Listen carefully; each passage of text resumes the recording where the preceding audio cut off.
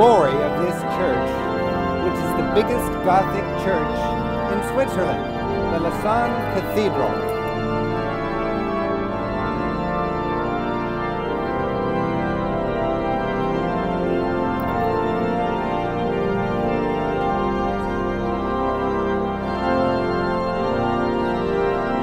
All over Europe, there's a lot of excitement for those who are interested in church history, because this is the 500th anniversary of the Protestant Reformation. That's a lot more than just Martin Luther, because there was a whole crowd of great reformers.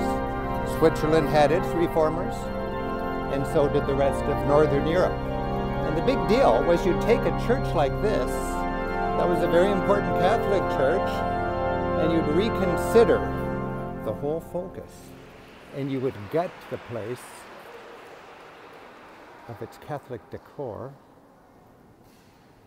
and you would peel off all the paintings, and you would have the focus more on the Word of God, and that would be in keeping with the Protestant way of understanding Christianity. And today, when we travel, we see a lot of great cathedrals built 600, 700, 800 years ago that were remodeled with the new aesthetic of the Protestants.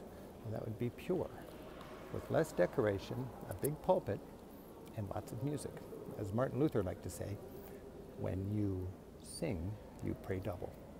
Happy travels on the 500th anniversary of the Protestant Reformation.